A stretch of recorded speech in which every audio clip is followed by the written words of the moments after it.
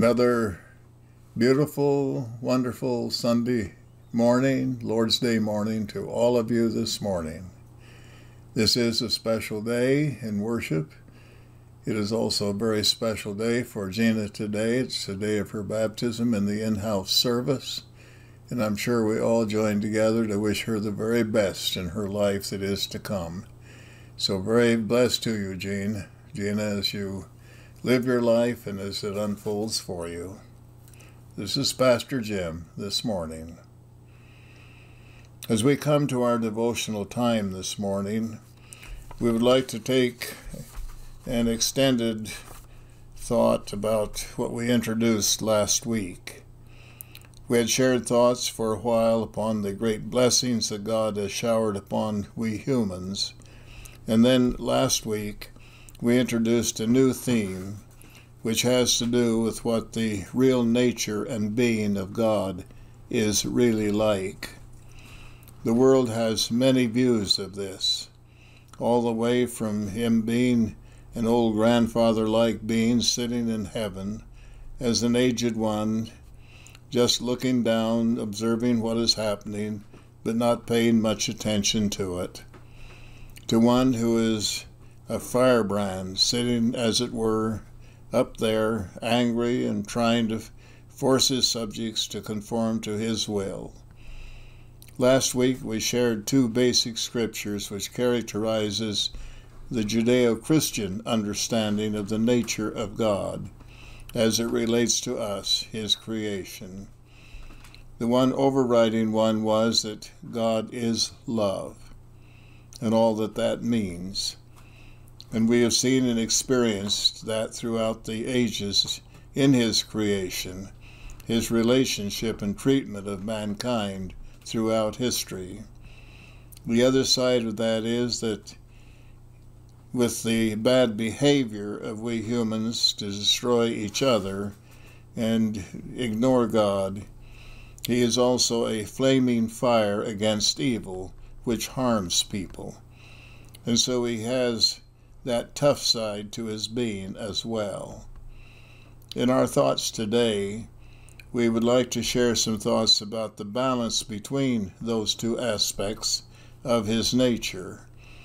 And in doing so, we can also find a balance in our own lives as to how to balance them in our own relationships with other fellow human beings.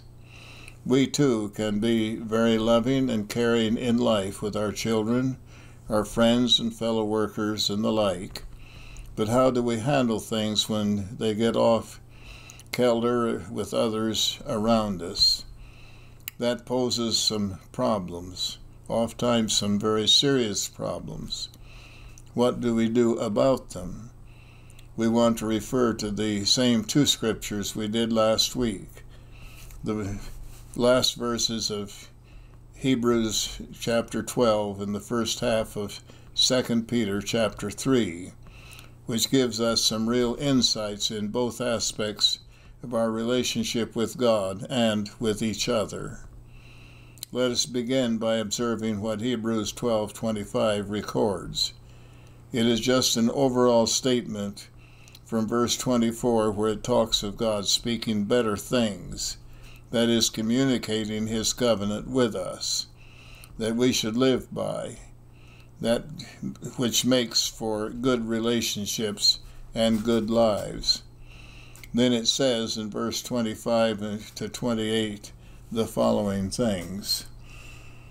See that you refuse not him that speaketh. For if they escape not who refused him that spake on earth, much more shall not we escape, if we turn away from him that speaketh from heaven, whose voice then shook the earth. But now he hath promised, saying, Yet once more I shake not the earth only, but also heaven. And this word, yet once more, signifieth the removing of those things which are shaken, as of things that are made, that those things which cannot be shaken may remain. Wherefore, receiving a kingdom that cannot be moved, let us have grace whereby we may serve God acceptably with reverence and with godly fear. This is an overall statement that encompasses those who absolutely refuse to pay any attention to what he has taught us. The world is filled with such people. God is not a part of their lives. They have no time nor use for him. This condition is further defined and emphasized in Romans chapter 1, verses 17 to 25. It is a bit extensive, but it really does characterize a lot of the world and the attitudes that there are towards God. For therein is the righteousness of God revealed from faith to faith, as it is written, "The just shall live by faith." For the wrath of God is revealed from heaven against all ungodliness and unrighteousness of men, who hold the truth in unrighteousness, because that which may be known of God is manifest in them, for God hath shown it unto them. For the invisible things of God, from the creation of the world, are clearly seen, being understood by the things that are made, even his eternal power and Godhead, so that they may be without excuse. Because that, when they knew God, they glorified him not as God, neither were thankful, but became vain in their imaginations, and their foolish heart was darkened. Professing themselves to be wise, they became fools. They changed the glory of an uncorruptible God into the image of a corruptible man, and to birds, and to four-footed beasts, and creeping things. Wherefore God also gave them up to uncleanness, through the lusts of their own hearts, to dishonor their own bodies between themselves, who changed the truth of God into a lie, and worshipped and served the creature more than the Creator, who is blessed forever. Amen. That is quite a passage, isn't it? Quite an indictment upon that section of the world. Right now we see it going on all around our world. The bottom of the barrel, at least for me, is considering the current spreading of the poisons of drugs in candy-like bits to affect the young, killing thousands and more in North America every month and every year. And then add to that everything else that they're doing to abuse people, left and right. It gives such a clear example of what this nature of God towards that kind of thing. How can we love his ingenious and wonderful creation, which he created for good, and not be incensed with wrath and anger and punishment? It is a place where both his nature of love and of a flaming fire meet. And is it not a place where we can sense how we should meet such conditions ourselves? At one time it took the flood of Noah to meet it on a world scale. Things were so bad. That is something for us to really think about.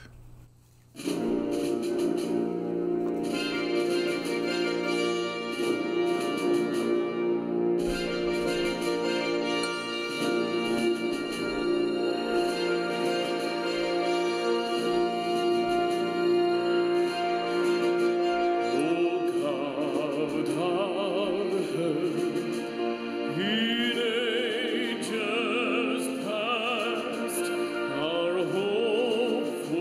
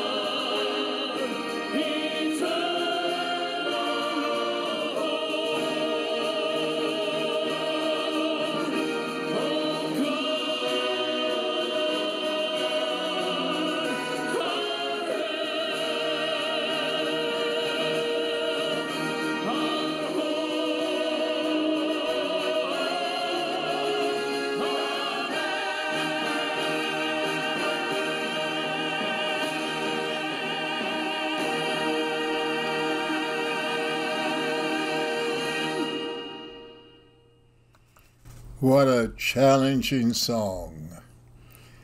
It's just over 300 years old, and it is still popular today. Written in England in a time of unrest and insecurity and degradation by Sir Ivic Watts. It is still sometimes used, actually, in memorial services, in Memorial's Day, Remembrance Day, right here in Canada. A significant song of history that still has meaning to it. Last week we had encouraged everyone to read 2 Peter chapter 3 as background for some of our thoughts during this period of time. We really hope that you have. If not, we would encourage you to read it sometime this week. And if you have, it might be a good thing to read it once more. It is filled with some serious thoughts about our attitudes toward God and how that will ultimately play out into eternity itself. The point of the passage relative to this are the first 10 verses of that chapter. Chapter 3, verses 1 to 10. The second epistle, beloved, I now write unto you, in both which I stir you up in pure minds by way of remembrance, that you may be mindful of the words which are spoken before by the holy prophets, and of the commandment of us the apostles of the Lord and Savior, knowing this first, that there shall come in the last days scoffers, walking after their own lusts. And they were saying, where is the promise of his coming? For since the fathers fell asleep, all things continue as they were from the beginning of creation. For this they willingly are ignorant of, that the word of God in the heavens were of old, and the earth standing out of water, and in the water, whereby the world that then was, being overflowed with water, perished. But the heavens and the earth, which are now, by the same word, are kept in store, reserved unto the fire against the day of judgment and the perdition of ungodly men. But, beloved, be not ignorant of this one thing, that one day is with the Lord as 1,000 years, and 1,000 years as one day. The Lord is not slack concerning his promise, as some men count slackness, but is long-suffering to usward, not willing that any should perish, but that all should come to repentance. But the day of the Lord will come as a thief in the night, in which the heavens shall pass away with a great noise, and the elements shall melt with fervent heat, and the earth also, and the works that are therein, shall be burned up. Summed up, these people in this passage that it talks about make fun of God. The word here is that they scoff at him. We would say in our culture that they make light of him. They just don't pay any attention to him. They go their own way, ignoring him. They act as though he doesn't exist, or that his existence doesn't matter. How much of that is in our world right now? How much of it is around us right now? And if we're honest, don't we all struggle with it, at least a little bit, ourselves sometimes? The dividing line between the two attitudes towards it is simply that one doesn't care and the other does care and tries to do something better about it. Let me say that distinction is vital to both understanding the nature of God in this matter and our own personal well-being in dealing with it. This attitude matter does not have to do with people who have never known anything about God in their culture and in their knowledge. It is obvious from the passage that they knew that these people knew about God and about the things of God, because they gave their reason for not paying attention to him.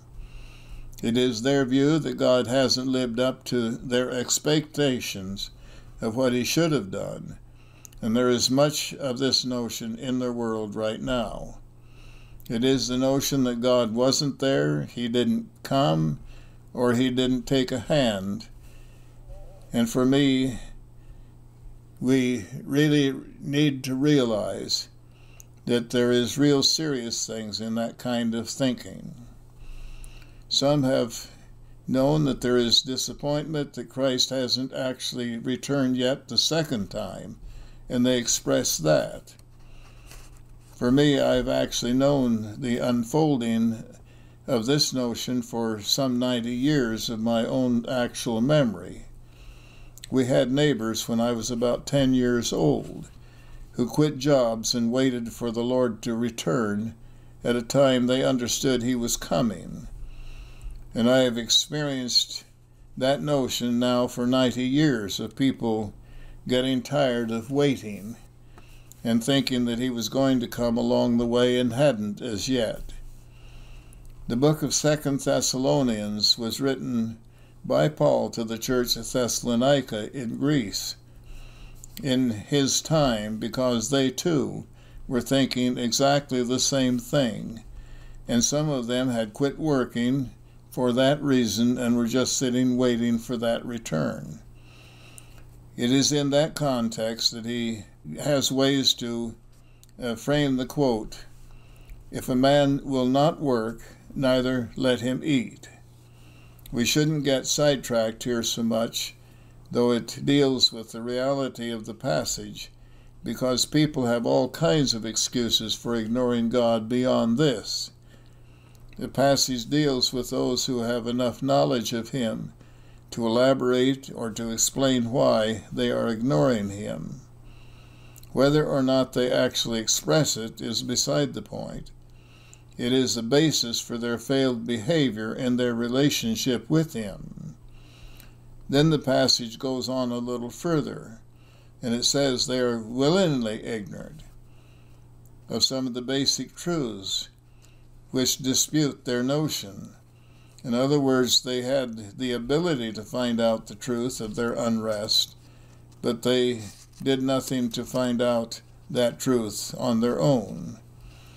To boil it down, they were not serious people about relationships with God. It didn't matter to them. They were out for themselves.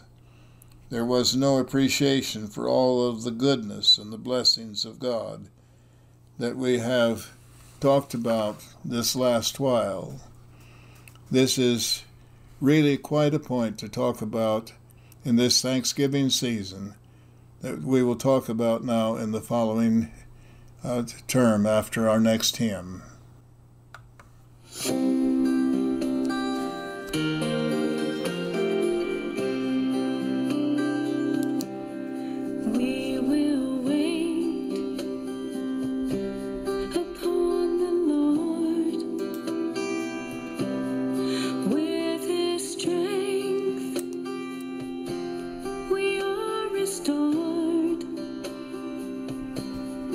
We will not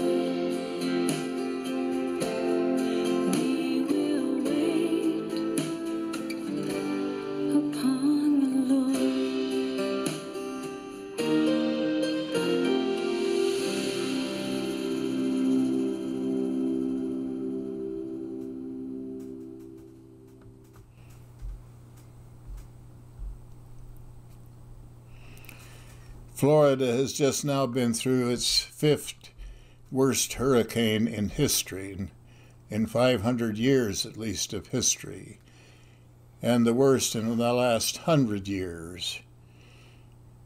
That is something to think about in this age in which we live.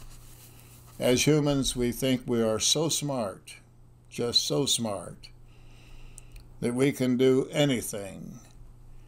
There is no doubt that we have come a long ways to the place where we can do a lot of things, at least a lot of things that in our culture and understanding of that culture is phenomenal. But really, just how phenomenal is it? How can we possibly compare what the articles, the devices, the technology of today with that which is even ancient, even the universe itself? About the magnitude, the complexity, and the preciseness of that universe. That is absolutely phenomenal. As smart as we think we are, we still know so little about the total nature of it. We don't even know its real size, for that matter. Every new telescope is bigger and better than the one before it, and it reaches out even further than the one before it. And it finds only what? More universe. Up until now, it just continues to extend that, and we know not where the end of it is. There are about 2 billion galaxies of it known now, and about 2 billion star worlds in each of those galaxies, all functioning precisely as a harmonious unit. How do we compare with that? Or how do we look at the other end of the smallest microbe that has an operating system of life that is so small that it takes a major microscope or another instrument of some kind to detect it? It's something to think about that. And when we relate it to our human anatomy, the functions of each organ in themselves absolutely are phenomenal. And beyond that, to have a body of flesh and bones that can function as we do, with the ability of our minds to think and to plan what we can. And then the sense and emotions that are in that body that can engulf that whole body, that body of clay. It's both phenomenal and ingenious, or for it to last for some 100 years or more.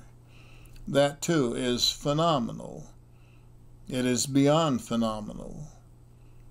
Then to live in a world with a precise air level to support it, and edible food to power it, what can we say? Our minds cannot even begin to fathom the blessings that we have and we are, and of the existence of life, and the support of life, and all that goes with that. That is completely beyond our ability to do much about, but to tinker with it, though that is not to be underestimated, because we were made and taught by our Creator to do just that. We didn't even give ourselves that ability. It was given to us by the divine at the beginning, when he said in Genesis 1-3, in our language, the first commandment given to mankind was to manage the world. That in itself was a mighty gift to us. May we be encouraged, all of us, to let our minds wander and cogitate and wonder at the mammoth blessings that we are a part of in our world of today. Let us not be asking the question, what have we to be thankful for? This was the problem of those who, and that were actually referred to in our devotional passages today. Simply no thoughts about these were very basic matters for them, and yet they're very, very crucial to all of us. If we really stop and think about the matters and blessings that we have from God, if we really stop and think about them as they recorded in our lives, it makes us stop and understand and be very grateful for Him. In the passage of 2 Peter in verse 9, we read today, another of the great qualities of the nature of God is disclosed. It says that He is long-suffering towards us. That quality is indeed significant. That is, He is patient with us. Patience is a part of His nature. He has worked with us, endured with us throughout the centuries to bring us to where we are today in a world much less volatile and violent than it once was, much less fractured than it also was historically. Even with some of that yet to be overcome, it is the great time in which we have lived. Let us today be grateful and thankful to Him for so much. It is an awesome matter.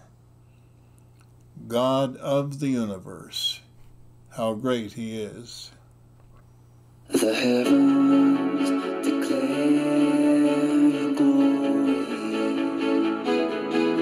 and the skies show what your hands have made. Without words, they're telling the story, and no one can hide from what they say.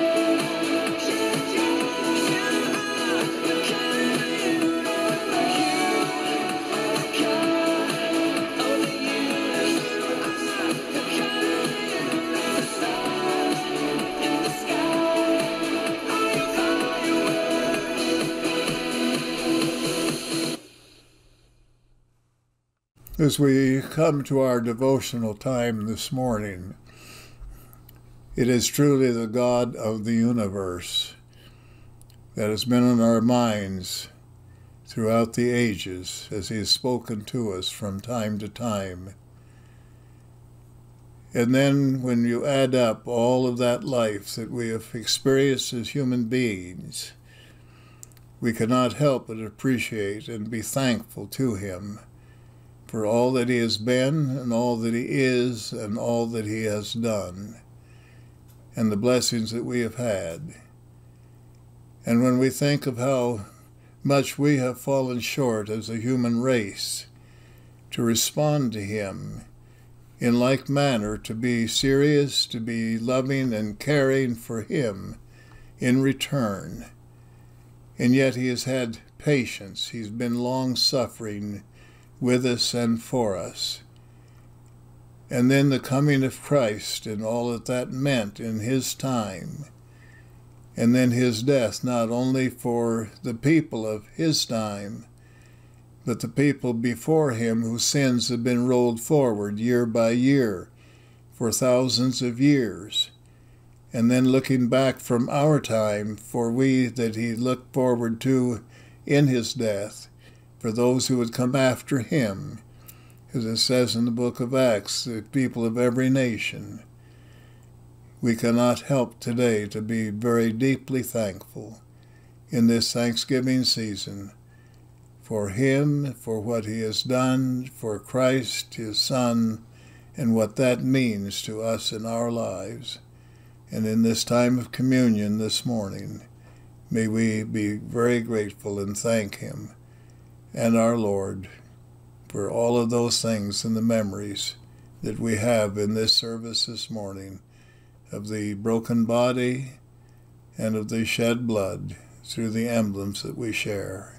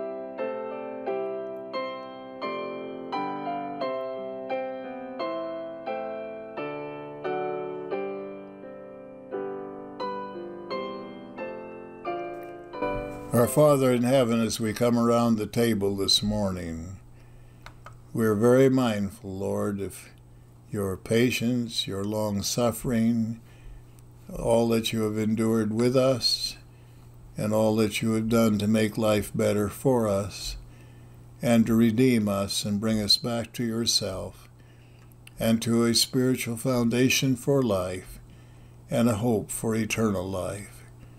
Bless us around the table this morning. May it be a time of real memory and a time of meaning for us, that we might walk more closely with Thee in the week and the days that lie ahead. For we pray in Jesus' name. Amen.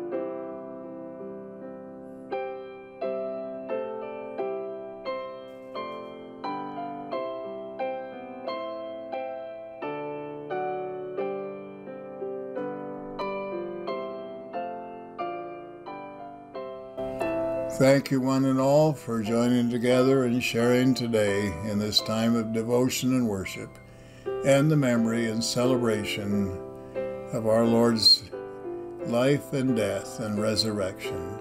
May God be with you in the week ahead. God bless. Bye-bye for now.